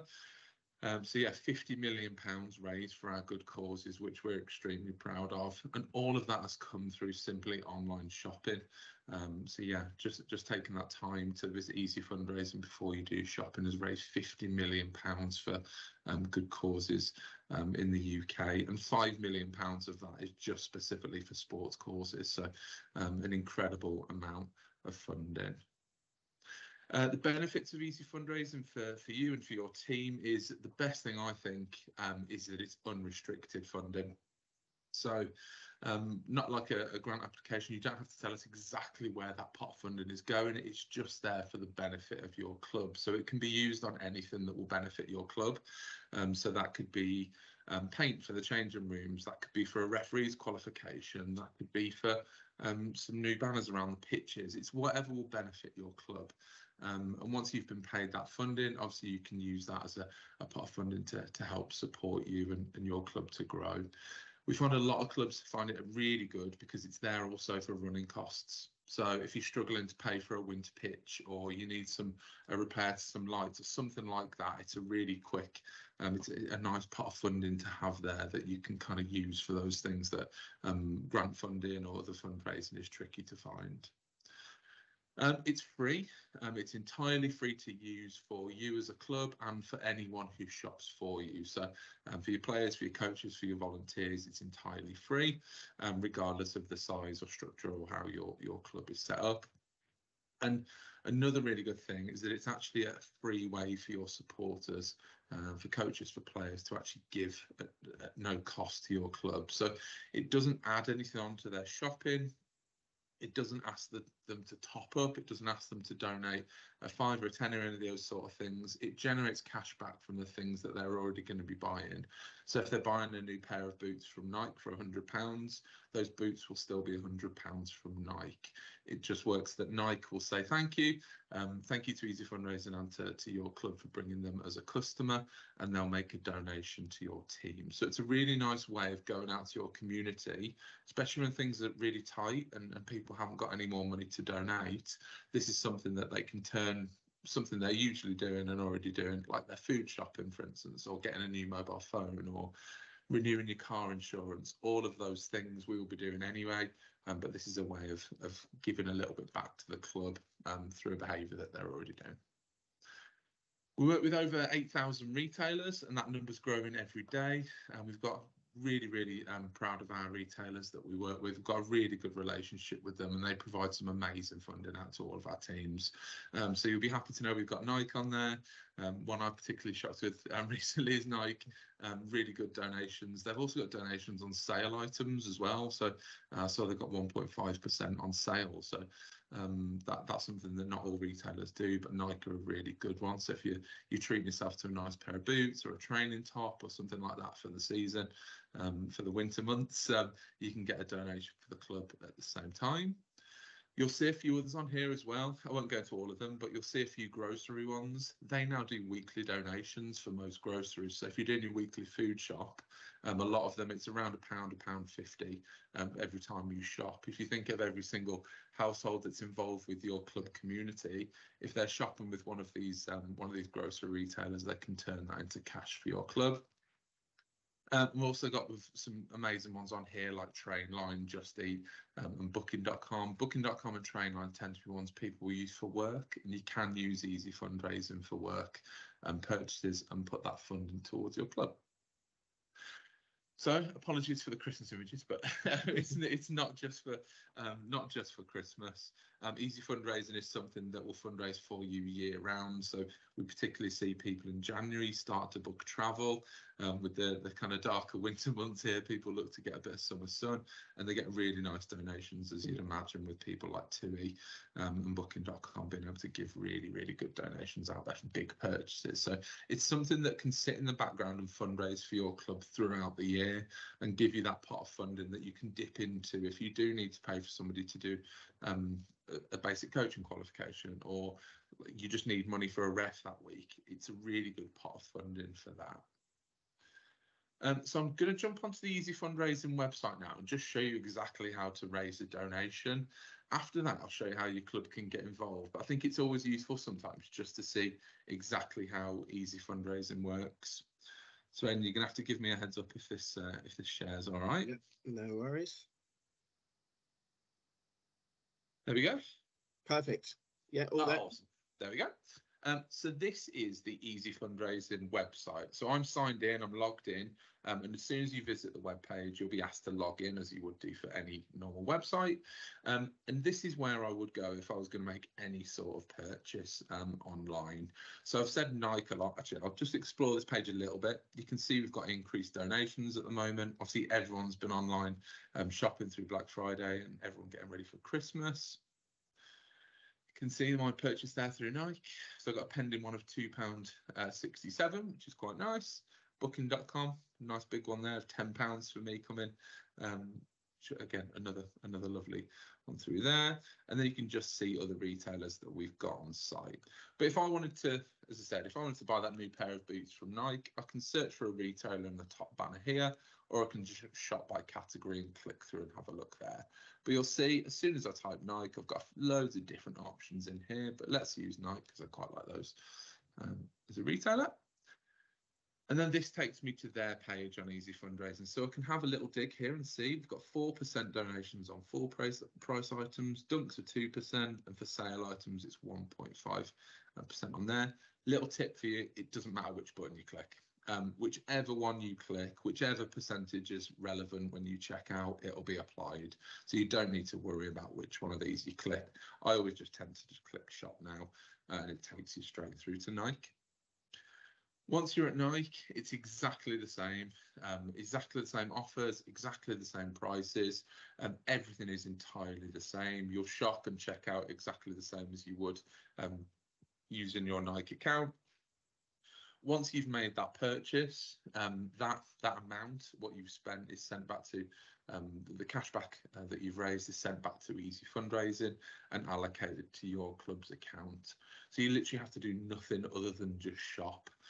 So start your journey with Easyfundraising, go through to your retailer, shop through there, and then that's added to your club's Easyfundraising account. And that goes for all of your players, your coaches, everybody. All they have to do is just shop after visiting the platform, and that's added straight to the club's Easyfundraising total. They don't have to allocate it, they don't have to do anything like that, they don't have to request it to be going anywhere. It's literally just a case of go to the website, find your retailer and shop. And you'll see I've got a nice little message here. You visited Nike. If you made a purchase, any donations raised are on their way. And you'll be able to see those donations on your homepage, as you saw mine. Many of them will be pending for a short period of time, obviously to check that everything goes through and that your purchase is done. And once that's delivered, you usually get your cash back pretty quickly after that. So that's how to use Easyfundraising as a shopper. In order for somebody to raise a donation for your club has to be signed up with Easyfundraising. And I'm just going to show you really quickly how to do that. It's really, really simple to do. Excuse me, it's really, really simple to do. It takes about 1.5 minutes to get set up. And then once you're there, you're away and anyone can shop and find your club on Easyfundraising. So first thing to do is visit the Kent FA registration page. That shows us that you've registered for Kent via Kent FA, and it also helps me to give you a little bit more love as well as one of my partners. So please do scan that code there with your phone. Feel free to, it's as easy to sign up through your phone as it is through a laptop, so either works fine. When you scan that code, you'll be sent to this page here, and that's our registration page. At the top, you'll see a white box here that asks you for your club or team name. Just pop your name into there, pop your club's or team's name into there, hit register now, and it will take you through to another page, which will ask you for a little bit more details about you. And that's so we can get you set up as the admin for your account. So when you sign up to Easyfundraising, you are saying that you're going to be the first admin, so the person who has set up that account, really. You'll see my colleague Becky here did this one. As soon as you hit register my cause, you're away and your club is there ready for people to shop for and to support. The next few steps take you through and just ask a little bit more information about your club. So I didn't screenshot them here because it's literally one box, but we'll ask you a few words about your club, what you're fundraising for, and you'll also get the opportunity after registration to upload a logo, which again, we really encourage you to do that. And just take a little bit of time adding in that information, because when you send your page out to all of your parents, to all of your players, that's the information that they're going to see. So if you can be really specific on there, if you're raising for a referee qualification, or if it's for an away trip that you're doing, really put that information in there, because I think it helps people to feel like when they are doing their shopping, they can kind of fundraise for that. You'll also be prompted to book a coaching call. So every single one of our causes and teams is, we've got coaches here who can help and support you. They're absolutely amazing, and they spend all day, every day on the phone just talking to easy fundraisers and helping you get started and to make the most of it. So please do take that call. Our causes that take a coaching call do way better than those that don't. So please do make the most of those guys. I thought I'd show you one of your Kent FA clubs that has got started. So Fleet Down United FC, they've got 27 supporters. They've raised £345, and this is the page that they set up as part of their registration. So they went through that registration process, and this is the page that it generates, and this is the one that your club will have that you can then send out to all of your players, coaches, sponsors, anyone who you think will be doing online shopping that can support you. They're doing really well. I think they've raised around £175 just this year, with a couple of people shopping for them. So we're gonna offer them a little bit more support as well, just help really get that fundraising on, because we've got some clubs that are raising in excess of £10,000 a year through easy fundraising, just by getting their sponsors involved and getting some businesses shopping for them. So that's something I'd really encourage you to do if you've not thought about maybe our sponsors could buy some stuff for us. Once you've got your page, you can go to a section on our website. You'll see on the top banner, it's called Promote My Cause. And every single member of Easy Fundraising who supports your cause has Promote My Cause. It's not just the admin. So feel free to get your players, get your coaches. Everyone can share the resources from Promote My Cause. And this gives you pre-written information, messages, images that you can send out to your community. So you don't have to write a message about easy fundraising. All that's contained here, and you can find the link for your registration as page as well. You can see that I support Telford Ajax, which is my friend's football club. They've bought their first kit through easy fundraising this year, so they've not had to go back out to the parents and ask. They've literally just said, can you shop for us? And at the end of the year, they've been able to buy next year's kit, which as a parent having to pay for loads and loads of sports, it's quite nice to not be asked again for a donation for kit. So they've done really well, and they've used the refer a friend. There's a refer a friend option in here, which at the moment, if you share that with all of your players, as soon as they raise £5, we'll double it. So it's a nice way to get that first message out. Last things, I thought I'd preempt some questions just in case you haven't got a chance to ask them. But do you have to be a charity or community amateur sports club? Absolutely not. We'll take all clubs, all sizes. So even if you're a club that's development at the moment and you're not actually constituted, we will help and support you as well. So you don't have to be a particular funding body, but what we do have to see is, as part of that registration, exactly we have to see where that funding is being paid into. So if you have a club account, that's perfect. If not, we'll just ask you a few more questions to check exactly where that funding is going. Will it cost us anything? Absolutely not. So this service is entirely free. Our app is free. All of our donation reminders that you can plug into your computer and all of that is completely free. There is no charge to do that. You're also not charged for taking your funding out. We pay our causes every 3 months and we don't charge you for that. So how is Easy Fundraising funded? A question we always get.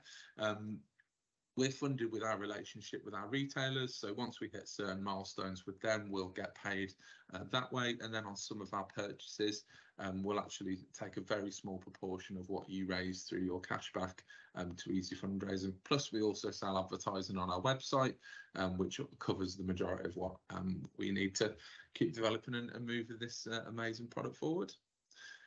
And then finally, I've already covered it pretty much, but how we paid our donations. So as I said, every 3 months we have donation day at Easyfundraising, and that's where we'll pay everything out that's been raised for the last 3 months.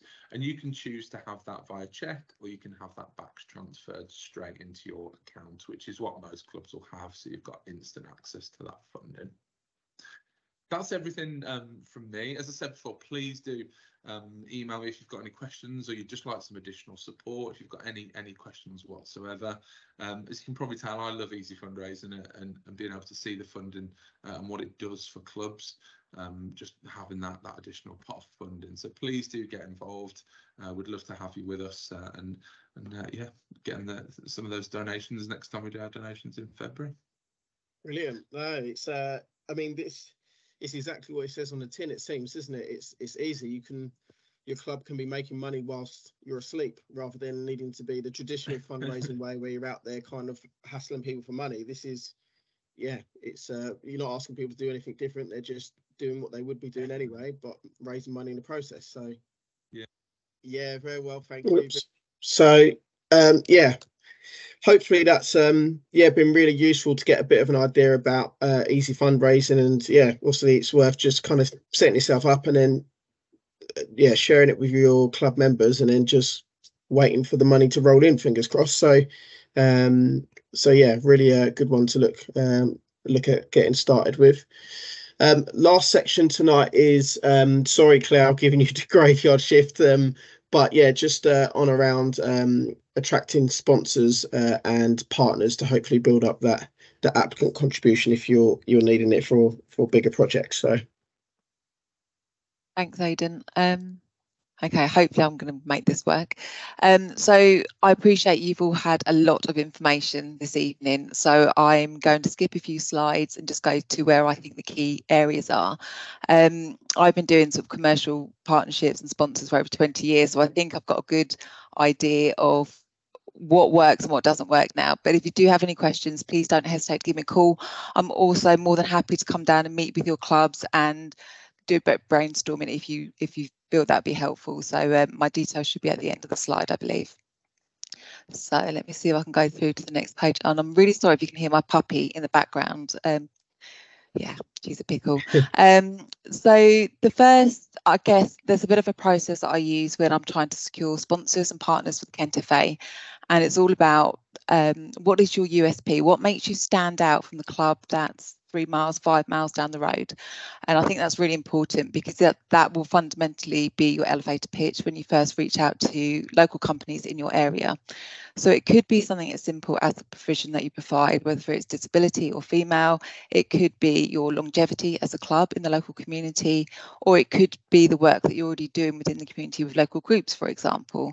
So really make sure you've kind of nailed your USP as a club, because that will become your #1 sales tool as you sort of move forward. The next part of it is all about understanding what you have as your assets available to you.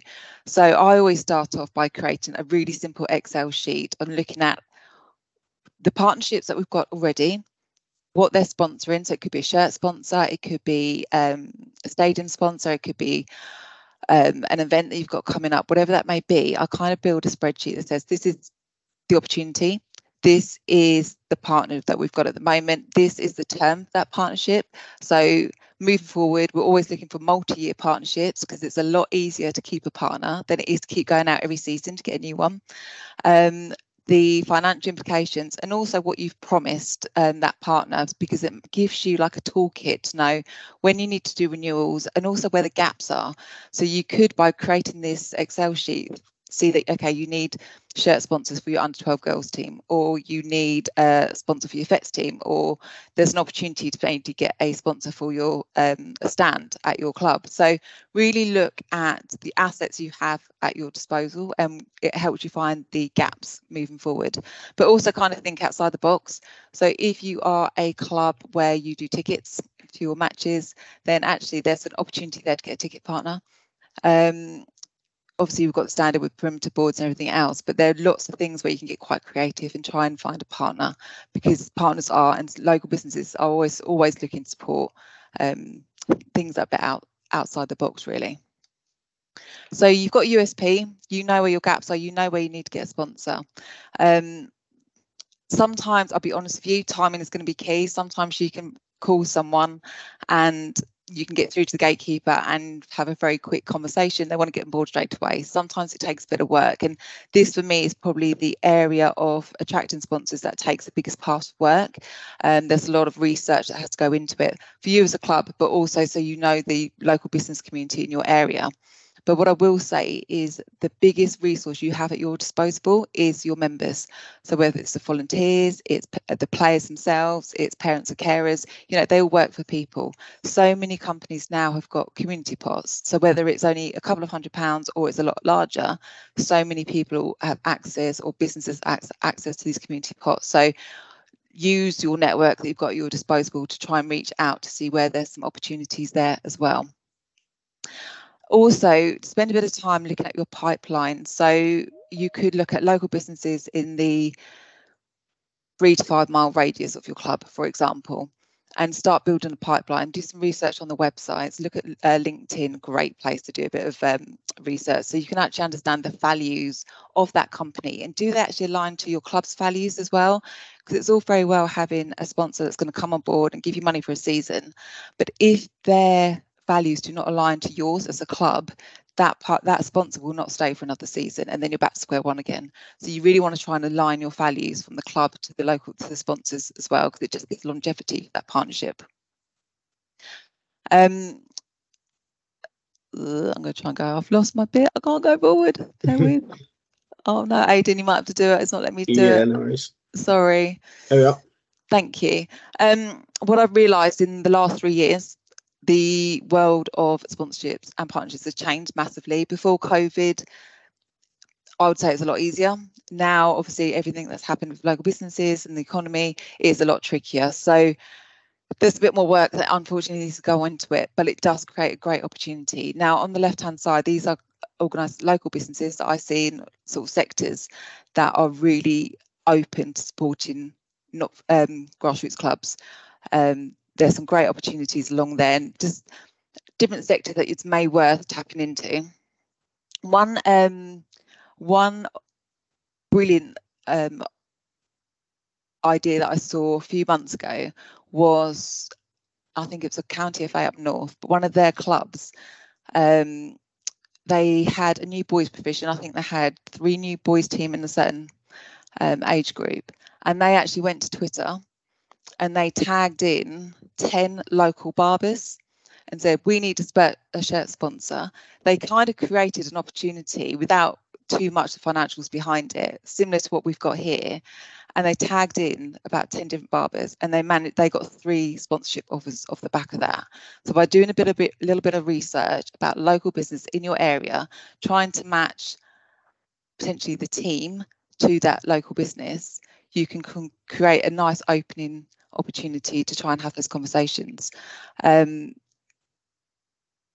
it's just getting quite creative. I would always say, if you know someone in your club who has an in at some of these a business that you recognise that you want to work with, then definitely ask for that introduction, because it makes it a lot easier to get through to the gatekeeper. That's which is always the hardest bit. But once you're through to the gatekeeper, then you will be fine. Aidan, sorry, would you mind going to the next one, please? So how do you get out there and meet? So again, it's asking for introductions to your network. Where possible, attend some local business networking events. A lot of them are free. The Kent and Victor Chamber of Commerce do some great ones. They do some free ones online, and they also do some face-to-face ones, which I think are about £10, £20, and you can attend those and meet loads of local businesses. They're really good, actually. They're really worth looking into. But what I would say is that when you're having your meetings with potential sponsors or your conversations, have an idea. So revert back to the assets that we said on step 2, so you know roughly where you need the sponsorship, but also think about things that go above and beyond. My experience has shown that whenever you kind of over exceed on what you said you were going to do, you get that longevity with that sponsor. Again, that gives you that multi-year, so you don't have to keep going back to stage 1 every time. So it could be that you invite them to present awards at your end of season presentation. There might be volunteering opportunities for their colleagues at your club, which is always great. Obviously, we all need more volunteers into the game. what social media and website exposure could you do a monthly offer on your social media pages for that business? It could be that the business that you're trying to work with or trying to get on board as a sponsor works with a local charity. So is there a way that you can work together to create some sort of charity fundraising event, which is a great community initiative and really helps to segment and cement that partnership and that sponsorship going forward? So these are just different things almost have in your back pocket. So when you first start having those conversations with potential sponsors. Sorry, Aidan. Sure. Thank you. This for me is always going to be the biggest key area. If you can get this right, then you've got a greater chance of success to keeping those sponsors for a longer term. So what I would say is you've got through the gatekeeper, you've now got a sponsorship lined up to start the season, and so many clubs unfortunately don't always do this, and it can be quite tricky in the long term, but I would always suggest just coming up with a one-page agreement. We are working with a company at the moment to try and get some templates for our grassroots clubs that they'll be able to use and adapt accordingly, but just come up with a one-page agreement so everyone knows what the expectation is and what the promise is from both parties. It will protect you, it protects the sponsor as well, and it just means you have a more professional approach to what you're doing as a club as well. Again, if anyone needs any help with this, please do get in touch. I'm happy to provide some support on that as well. So you've got your partnership, you all signed up, ready to go, hitting the ground running. One of the key things that I think is really important for any sort of sponsorship is make sure they feel included as part of your club, as part of the community, your club community. So again, you know, where possible, at the end of the season, create a end of season review. Again, it can be as simple as a one pager, but it could be like milestones for that team or bigger milestones for the club that they've created as together with that sponsor. It just makes that sponsor feel valued. It makes them feel involved. It makes them feel part of the community, which then helps again with the longevity and the renewal of the sponsorship going forward for future seasons. Where possible, over deliver. Obviously at no cost to you and the club, always try and cover your costs. That's an absolute must. But where possible, try to over deliver. So you're meeting your objectives as the club for the sponsorship, but also to help them meet theirs as a company as well. So volunteering for so many companies is huge now, so giving back to the local community. So if you're working with a company that has a big green sustainability element to the CSR, well, why don't you work together with the community club and do a community litter pick? It's great for the company and you as a partner, as a sponsor, and it's great for your local community and where your club is. So it's kind of a win-win for all. I appreciate that takes management and everything like that, but it's these small things that they really do make a difference to the sponsor going forward. Aidan. Yeah. Just the last bit, like I said, this has been really, really quick, and I'm more than happy to come and see you all on a one-to-one basis and go through some other elements if that's of interest. But as I said before, get creative. There are no rules. Do what works, or what you know what will work for the club. Local businesses always like something that's a bit quirky, a little bit different and outside the normal realms of just branding. You will have some companies that are quite happy just to have their branding on their shirts and don't really want much to do sort of moving forward. But my experience is that if that happens, then it's unlikely they'll renew. If you can get those companies on side, then you have a much better chance of longevity for that sponsor going forward. Now, this is what I'm going to hand over slightly to Aidan, because one of the elements that has been brilliant that some clubs are doing and more clubs are doing, is working really well, is not just looking for commercial partnerships, they're also looking at linking up with local charities and community groups in their local area. So for those of you who don't know, Aidan has set up New Dads United, and which is actually, Aidan, I'll let you introduce New Dads United to the group.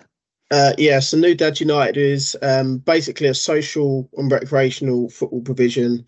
I became a new dad 6 months ago, and whilst it's amazing, it means that I'm not playing football as much as I used to, obviously with the family commitments on the weekends now. So yeah, wanted to set up a space where others in the same situation could come together and still play the 11-a-side game. And we had over 100 people have expressed interest in joining, and we've had several games over the last few months now, and it's operating really well. What I was conscious of is that there's not much support for dads generally becoming new dads and the different stresses and strains that they'll go through, and wanted to kind of develop a partnership with someone that can provide a bit of support to the dads should they need it at any point.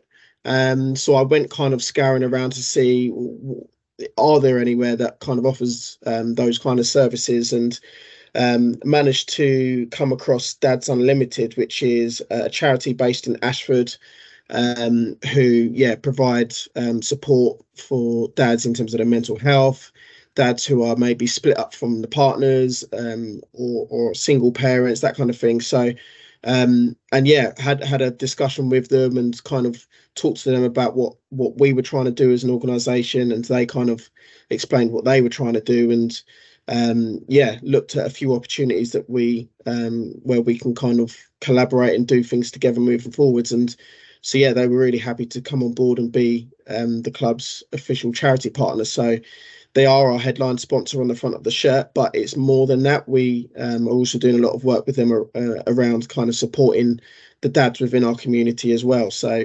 it's as Claire kind of says, it's around kind of creating that additional value and activating a sponsor, not just necessarily having them kind of as a label on the shirt, really. So absolutely. And I think for a lot of businesses where they CSR is a big part of their organisation, that will be key, and they'll want to work with New Dads United and Dads Unlimited and something like that. So, and you don't know what other opportunities that will open up down the road. But that's just a consideration. And I guess the last thing just to point out is try where possible, and I appreciate this bit can be quite tricky, is to establish relationships with the local media, the local press. This goes above match reports and things like that. It could be, your club could be 125 years next year. So what have you got planned? And it's all that sort of the above and the beyond stuff that they will want to know and want to interview your club about, because what this does is it raises your profile as a club, it raises your profile to the local business community and also to the members alike, and that will eventually open some doors as well for potential partners as well. So that is a very, very quick. Oh, sorry, I've gone too far. That's my fault. I'm gonna lead it. And that is a very quick sort of overview on the sponsorship side of things. My details are up there. Club Matters from Sport England is a great resource to go and have a look at. There's lots of fantastic guides on there that are worth considering. But like I said, in the new year, very happy to come down and have chats with people. If you need help with creating the assets or looking at the planning tools to help then go out and look at sponsors, then I'm more than happy to come and do a bit of brainstorming with you. And that's kind of it. My details are on there, but just want to say thank you to all of you for everything you do for the Grassroots game in Kent. It doesn't go unnoticed, so thank you very much.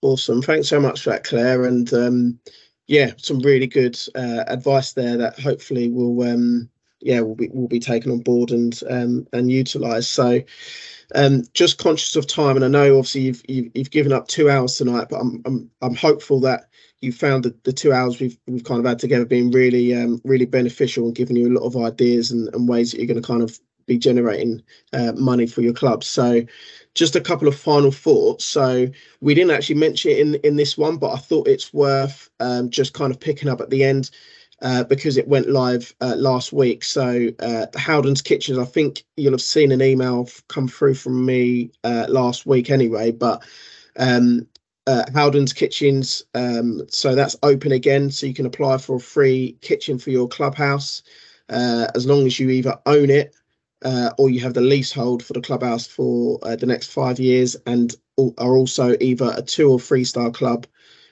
or 1 star England accredited club with 8 or more teams. So the deadline for that's the end of January.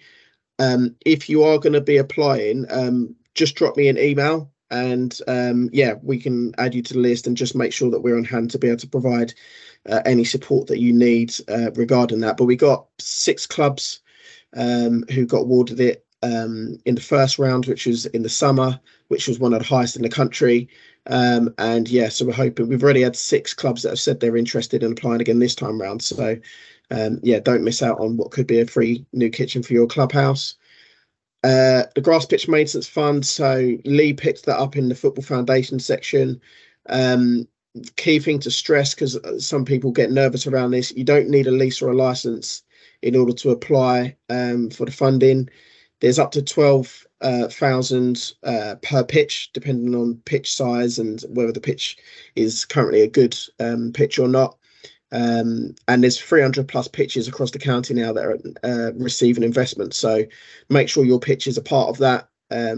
There's no reason to complain about the quality of grass pitches and not apply to this program. So yeah, get in touch with me if you're keen to progress that. And then just generally on facility development bits and pieces. So if you have got a facility development project in your mind and you want to have a discussion about it, you can either jump on our website and submit an inquiry on there, and then we'll get in touch to kind of talk through the project, or just drop me an email, and yeah, I'll get back to you and we can have a look at how we can try and progress things. So but yeah, hopefully that's been really useful tonight, and you may get some questions that pop into your head tonight or tomorrow or in like a few days' time. Just drop me an email if you've got any more, and yeah, happy to chat and come down and visit you as well, and see where we can best support. So, but yeah, thanks again to everyone that's delivered tonight. I think it's been really, really valuable for everyone, and yeah, everyone definitely appreciate the time and effort you put into delivering tonight. So thanks again for that.